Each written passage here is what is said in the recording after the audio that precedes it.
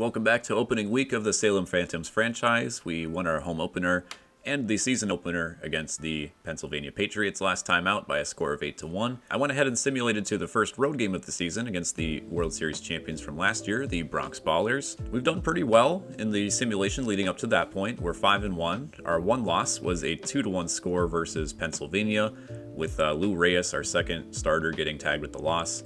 But he went 6 innings, gave up, looks like a couple of runs. Since then, we've won each of our games by scoring at least 5 runs or more.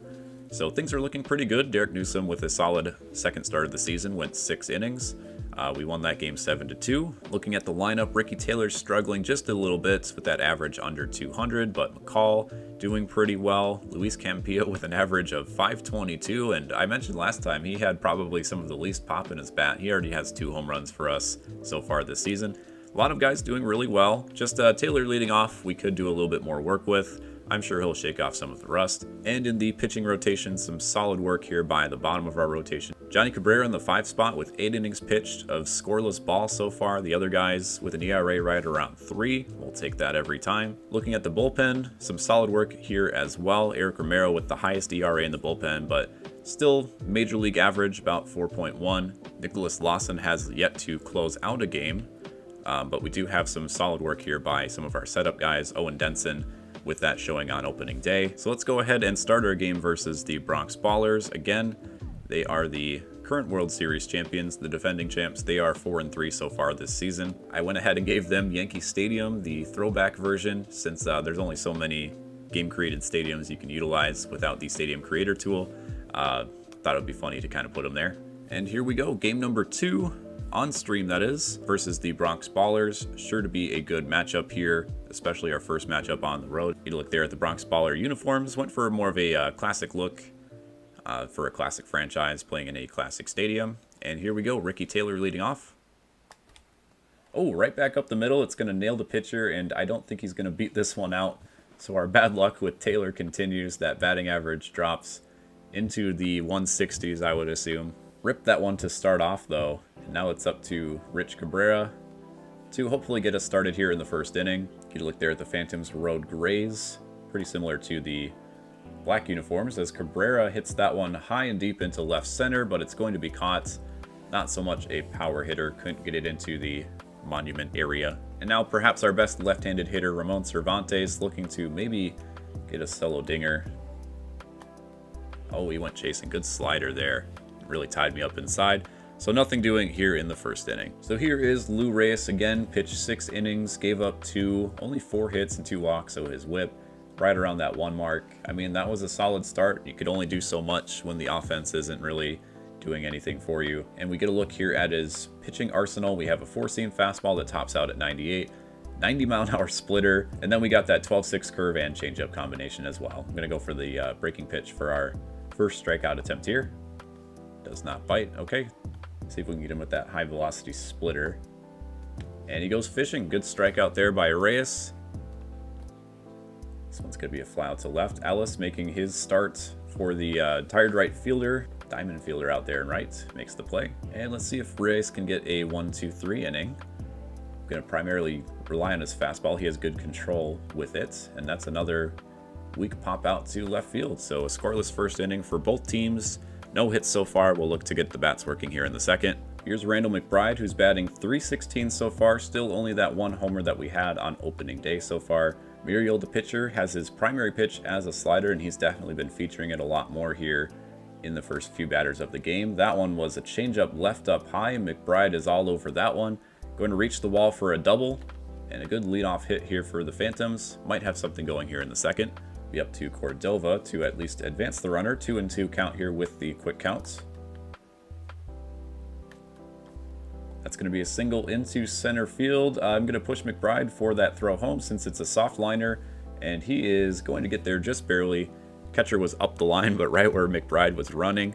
And there's our first tally of the ball game, 1-0 on the RBI single. Now it's Campillo, the hottest hitter on the club, 522 average so far. Not really a power hitter, but definitely a pull hitter, so we want something on the inside part of the plate. That one was a slider, a nasty one, quite a bit of break on the pitch, and that's a double play. Another grounder on a low pitch. That slider has been fooling me a bit. That time it was a fastball, but like just the illusion of a slider low in the zone has worked so far for the Bronx Ballers. And now Lou Reyes back to work in the second inning. Good placement up there high in the zone. May's able to foul it off. He has some great power versus right-handed hitters, but he was late on this one. Will he be late on that one? No, it's lofted into right field. Ellis at the wall, going to catch it. That was a dangerous opportunity there for the Bronx Ballers. We were able to just sneak it inside enough to, well, actually, no, that didn't really catch much of the black now that I see it. Get a look at the wind here. Might have saved us on that deep fly ball. It's kind of pushing back to the left, so if the wind wasn't there, might have hooked it around that right field foul pole if not for the wind. 2-2 count now. It's an easy chopper to Cabrera, and Reyes with a little bit of a scare there with the fly ball to right field, but has retired the first 6 batters that he's faced. We take a 1-0 lead into the third inning. Here's Ellis getting the start against the left-handed pitcher, but so far, home run, 3 hits and 10 at-bats to this point in the season. Yeah, just really got to be careful with that slider, although the fastball is a pretty speedy one, so that's a good combination there for the pitcher. That one again, a little bit off on the slider. Ellis is primarily a contact hitter, so maybe we can push something the other way on an outside slider. No, I still pulled that one. Oh, it nearly hit off the bag. Navarro at the 9th spot. Batting .222 so far. That was very high in the zone. Will it fall? No, the wind will push it to the right fielder. I definitely chased that fastball for out number 2. And now Taylor just looking for anything to fall his way. We had that liner that hit off the pitcher last time. Takes a fastball outside for strike number 2. See if they go to the slider in again. Oh, a changeup middle of the plate. I was a bit low on the PCI. That could have been a dangerous pitch, but instead it's a lazy fly to left. Nothing doing there in the third inning. Reyes back to work. Leaves a fastball down the middle, but they're early on it. A couple pitches that have lived to see another day so far. Fastball inside. Jams him. That's beyond the pitcher's mound, and Navarro, the second baseman, will be there for out number 1. Change up low in the zone, past the pitcher, past the second baseman. That's going to be the first hit of the game for the Ballers. Got some speed to burn out there over at first base. He takes a leadoff step. We're going to throw, make sure he dives back. Once we get it to a 2-strike count, I'm hoping to maybe chase low in the zone with the off-speed pitch. No, he's going to run again, this time without a leadoff, and he's in there. Stolen base for the Ballers, and now they have a runner in scoring position for the first time this game. Looking to tie the ball game back up at 1. Another one to Reyes. This one he knocks down. It's not going to get past him. So we prevented the runner from second from advancing, but another base hit here for the Ballers. Now they have a couple guys on with 1 out. Back to the top of the order. Reyes versus Reyes. 1-2 count though for our pitcher, Lou Reyes. That's a 12-6 curve hung in the zone. It's going to be a chopper to short, just in time for the double play, exactly what we needed. Again, not the best placement on the pitch there, but does the job. Cabrera will lead off the 4th inning against Muriel, who we haven't racked up the pitch count as much as we did in our first game. That one he had like 80 pitches through 3 innings.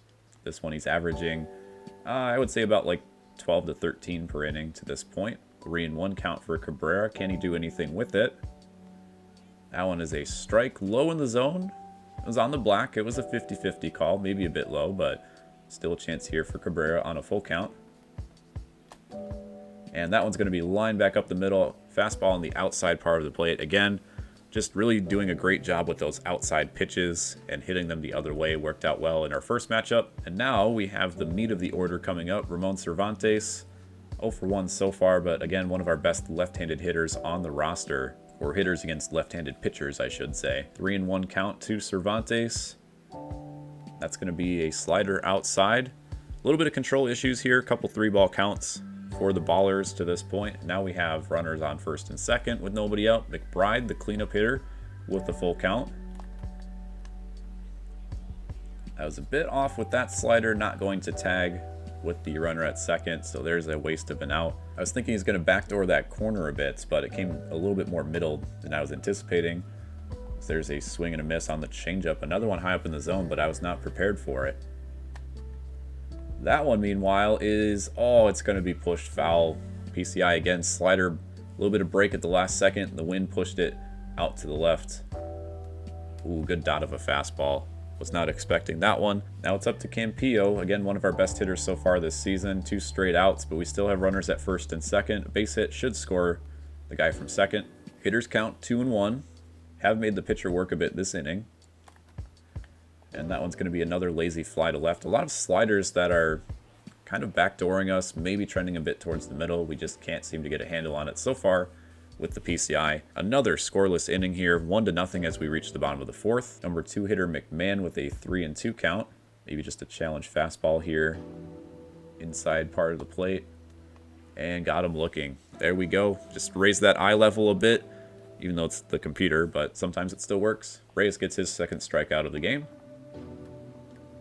Ooh, that's a deep drive. I thought I was the center fielder. That's going to drop now because I stepped to the left with my left fielder. It's an automatic double as it bounces over the wall. I was hoping to get Taylor there. I guess the wind's pushing it back to the left fielder, but Taylor has more speed out there in center field. And now it's the cleanup hitter, Ricky May.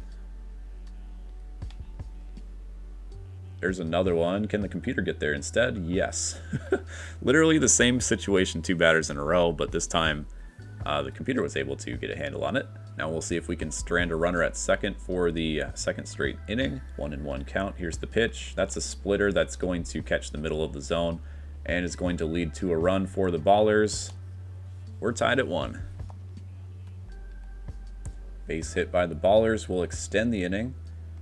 That one was a little bit middle cut again. Now Reyes, coming up on pitch number 61 here, has had to work a bit during the last few innings, trying to get out of a jam, and goes to that fastball. Batter is late, ends the inning tied at 1.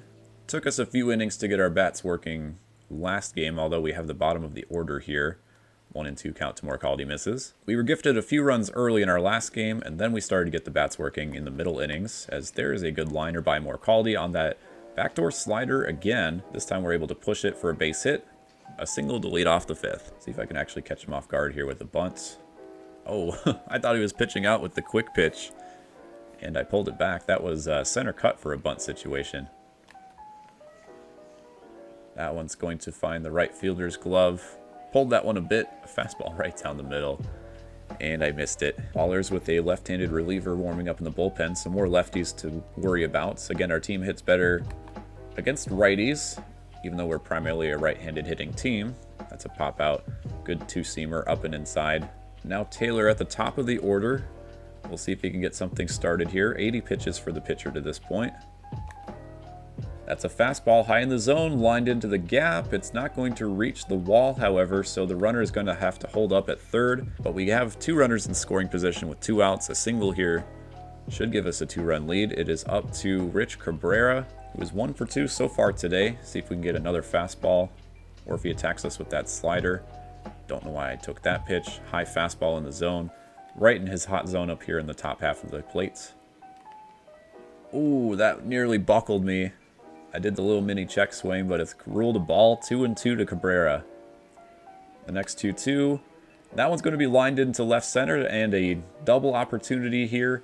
Scores the 2 runners. Great way to battle here and get that base hit to give us the lead. 3-1 as Cabrera with the 2 RBI double, and they'll leave in their pitcher for one more opportunity against, again, our best left-handed hitter. Another fastball down the middle. Why do I keep taking those? Ooh, that was a terrible changeup to chase. Gets me to end the inning, but we do take the lead. It's 3-1. Let's get a look here at the... Is this the strikeout or the double? Yes, Cabrera lines one for that 2-base hit. Scores 2 runs. Reyes back to work now with the lead. We'll see how much further he can go in this ball game, as there's another fastball that hits down the middle of the plate, but Cordova's there in left field to make the play. Reyes went 6 innings, gave up 2 last time. I will take that performance again if he's able to have his stamina get him there. Let's go with the changeup. Haven't had too much success with it today. Oh, he chased it. I was well inside. I was aiming for the bottom part of the plate, but a strikeout there for Reyes, his 4th of the game. Back to the top of the order. This one's another can of corn for Cordova out there, and that will end the 5th inning. A good, solid, quick inning of work for Lou Reyes. And through 5, he's got the opportunity for the win. Phantoms up 3-1. Ballers will bring in a right-handed pitcher. It's Jeff Calderon. 1-0 so far this season, but he'll face Randall McBride, who does exceptionally well against right-handed pitchers. Look at that, McBride, 87 power. Can he get into one here to lead off the inning? Not quite. That one, PCI was a bit low again. Has fouled into the seats. A third straight pop-up. That one I don't even think I really moved the PCI. I was just trying to battle it off. And 3 straight pop-ups. Finally one reaches the defense's glove. It's out number 1. Cordova takes a walk. Campillo up to the plate. 0 for 2 so far. Got another pitcher with a slider that he's attacking low in the zone, but he also has a changeup and a cutter, so chances are the pitch is going to break down into the right or just down in general. Fastball misses way inside. If it reaches a full count, I might think about running with the guy on first. Campillo gets into one. Does it have enough steam to get out of here? The wind's pushing it, and it's gone. There's that short left-fielded porch, I guess, in the old Yankee Stadium. 378, though. Would have likely been a home run in many ballparks with the wind. And we take a 5-1 lead. Campillo, been a home run hitter so far this season. It was a cutter low in the zone. It didn't break outside of the zone enough, and he's able to get some strength into it. Gives us 2 runs on the board here in the 6th. That'll mean Reyes can at least go one more inning without too much fear of running into trouble, as there's a strikeout. Good cutter that time. Here's Henry Ellis, first round pick in the 2036 draft. It is currently 2052, so this guy's been in professional baseball for quite some time. I chased that fastball low, and that'll end the 6th inning. Get a look at the home run by Campillo. Close up of that swing. Really went down for that one and got it. So a couple straight innings with 2 runs on the board gives us a 5-1 lead. Again, Reyes should be able to finish off this 6th inning here before running out of energy. He actually has quite a bit left, even with the 75th pitch coming up here. Navarro just out of his reach on that one. Runner is able to make it to first. Good quick throw into first by the right fielder. There's another fastball top of the zone. Their second strikeout where they've gotten him looking at the top half of the zone. Might have even been the same guy now that I think about it.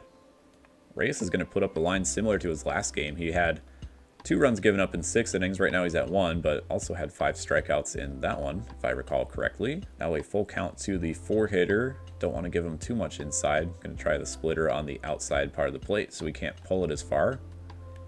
He pushes it to left field, not enough to get to the warning track or out of the ballpark, and that's a out number 2 to Cordova in left field. Now Reyes finally reaching the yellow threshold for energy. Just needs one more batter before we'll turn it over to the bullpen here. Full count offering is popped up behind first. Navarro should have that one to end the 6th. Indeed he does. And going into the late innings of this one, Phantoms hold a 5-1 lead. Going to give Moreno a look here. He hasn't pitched so far this season from what I can tell. Ballers, meanwhile, bring in a left-handed pitcher to face the 9-hole, Eric Navarro. Curveball in the dirt. So this guy's got fastball, curveball, splitter, changeup, so a lot of low breaking pitches. It's just varying speeds. He's also a sidearm pitcher.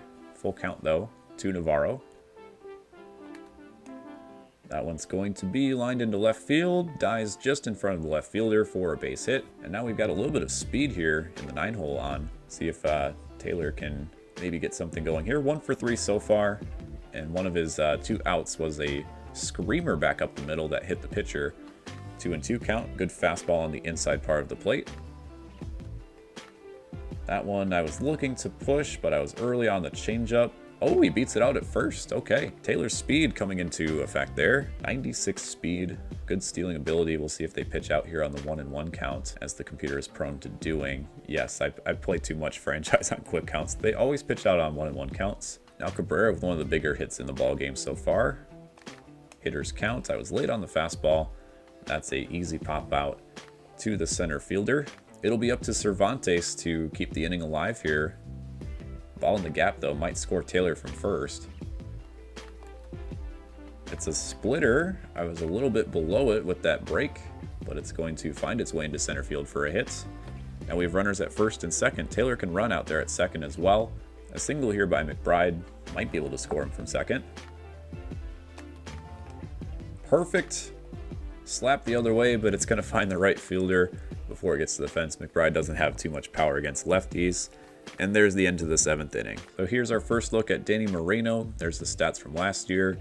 Not great. A whip of about 1.5. ERA above 5. He's our lowest rated pitcher on the roster, but he can throw 99, has a cutter, And a slider that can go into the 90s as well. Splitter, I mean, all of his pitches can reach 90 if we really want to. But his first look of the season in game number 7. There's a fastball on the inside corner, good placement. Now we'll see if we can get him to chase with a slider outside. Too much break on that one. Full count. Go with the cutter on the outside corner perhaps. Grounded to Navarro. He's able to gather himself and throw to first for the first out of the inning. Despite his high velocity and low stamina, I have him as our long reliever. Not sure why. Probably because they put the lowest rated pitcher there, but good strikeout there by Moreno. Really ties him up inside on that one. Now a chance for the 1-2-3 inning. Not quite low enough in the zone, fouled away, but late on the 91-mile-an-hour splitter. Now we'll see if the fastball will get him again. Right on the top corner. Good inning here for Moreno. 1-2-3. We go to the 8th. 5-1 the score. Cordova with the 2-2 count. Oh, he went around on the curveball. I tried to hold up in time. Not so. Strikeout by Stevenson. Here's Campillo, who with the home run earlier gave us a 4-run lead. Oh, that one right down the middle, over the third baseman's glove, past the left fielder. Everything working to his advantage on that one. But it's going to stay at second with a stand-up double. Wow, that was a few inches away from being gloved over there at third as we get a look at the replay. And then past the left fielder. Look at that exit velo, 114, and that's for a guy who doesn't really have too much pop in the bats. He's been proving me wrong so far. Splitter, though, right down the middle. Stevenson, this will be pitch number 30, but he's got plenty of gas in the tank. Pushed the other way by Morcaldi, but unfortunately right at the second baseman, so no advance there for the runner, and no base hit either. It'll be up to the left-handed hitter, Henry Ellis, 0 for 3 so far. He's been facing a lot of lefties, which he kind of struggles against. Wow, they called that ball 4, curveball. Perfect placement in the top corner of the zone, but you don't get that call on curveballs very often in real life. And now a 3-2 count to Navarro, the 9-hitter. Runners will be going. And a grounder. I was off on the fastball. Whipped over to first for the final out of the inning. So nothing doing there for the Phantoms. They still hold a 4-run lead. We'll go another inning with Moreno. He's had a lot of energy to burn so far, not having pitched so far this season. Backs up the hitter there. That one's roped into right center. Going to be gloved by Taylor, though, before it gets into extra base territory. A leadoff single for the Ballers. I do have a pitcher warming up in the bullpen as well, just in case things go south. It's a grounder to short. Morcaldi to second, back to first. Double play. And now the Ballers down to their final 4 outs. McMahon, though, the 2-hole hitter. We'll see if he can get something going. Lofted into right field. Ellis not going to get there. Just a step or 2 in front of him. Now we have the 3-hole hitters coming up for the Ballers, so they might be able to put some runs on the board with 1 swing. Going to have to pitch very carefully on the outside part of the plate so they don't pull much. There's a good swing and a miss. This guy, Rich Delahante, the 3-hole hitter, has had a lot of trouble with those high pitches today. A couple strikeouts looking. That one chased out of the zone. Do we dare go inside with the cutter and see if we can tie him up? Oh, stone cold take there by Delahante on the cutter inside. Now we'll see if we can go back to that fastball on the outside part of the plate. That one's fouled away, so he's starting to get a gauge on it. Now we'll go to the splitter low in the zone.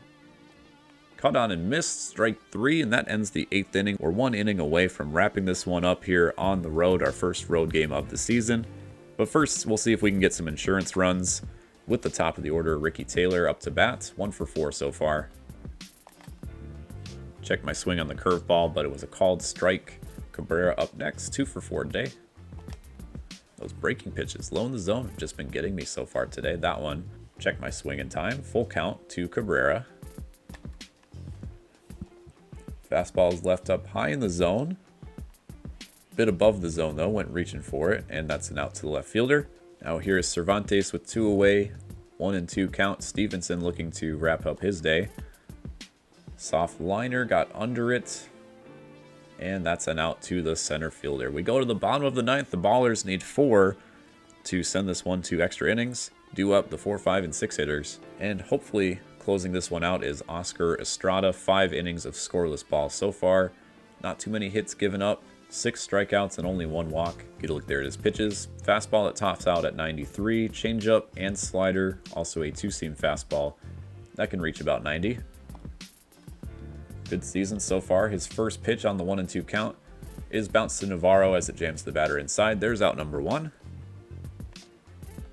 That one was a two-seamer that didn't quite get onto the fists enough as I intended, but is also a quick out to the center fielder, and now the Ballers are down to their final out of the game. It'll be Peter Wagner trying to keep things alive with the 2-2 count.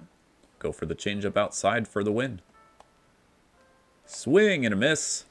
Estrada closes this one out, and that's your ball game. 5-1 Phantoms. Some good pitching showings so far too. Only 2 runs given up in the 2 games that I've happened to play. 10 hits for the Phantoms.